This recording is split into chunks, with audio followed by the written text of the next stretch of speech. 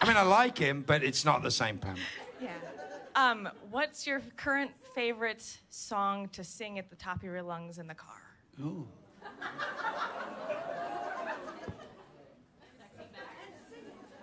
Definitely. So this is actually true, and I don't know how this came to pass, but my children, well, actually they sing, there's 2 songs for some reason that they have glommed onto.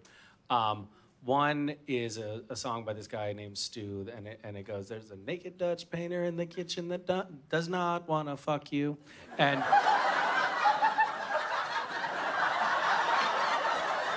Parenting 101.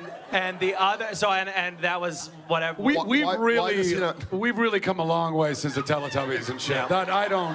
What is happening? I actually got a Why does video he not of want- why does my he not daughter want- with like the pacifier in her mouth in her like baby cartoon going, naked Dutch painter in the kitchen does not want to fuck you. Does he go on to explain what problem the Dutch painter has with you? Like, why not? Your What's wrong with personality? me? And then the other one, weirdly, is "Carry On My Wayward Son" that they heard at a friend's house, because I don't like obviously go around playing that in the car. But they're nuts about "Carry On My Wayward Son." True story. Once again, I'm gonna blame my kids. Though it's a good band, a good song.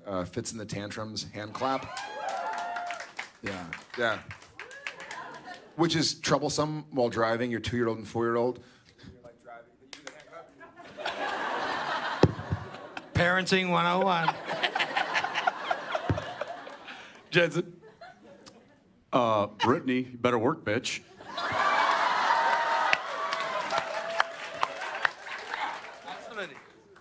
Max, who's backstage right now with his buddy, will tell you that the first song he used to sing at the top of his lungs was "Sexy Motherfucker" by Prince. Parenting 101.